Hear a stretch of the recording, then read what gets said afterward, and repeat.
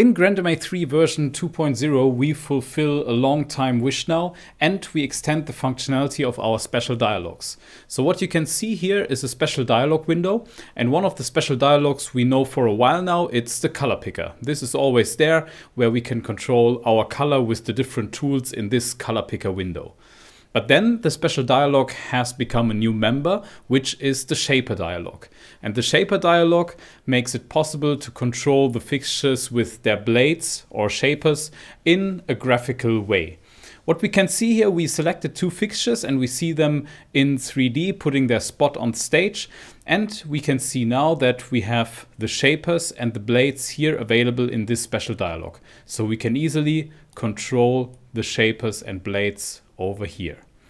You can see some different tools where you can define the rotation and also the point of view. So the point of view decides where you need to grab the shapers to have the same orientation as you would have to like on your real stage or in 3D. So you can see at the moment blade 3 is controlling the blades at the bottom. So maybe we want to change this rotation a little bit to see now that blade 3 controls the shapers on the bottom and we have the same orientation in our special dialog window.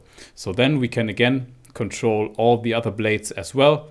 Define our rectangle, for example. We have a rotation tool to rotate these shapers again. And then we can do our shaper control directly in this graphical user interface. Or, and this is also when you select this special dialog window, you can control the shapers in the encoder bar as well, where you can see the dual encoders with the blades 1A, 1B, and so on. So have a look at the special dialog shapers, which helps you to control the shapers in a very graphical way. Have a look at all the different options and have fun with the programming.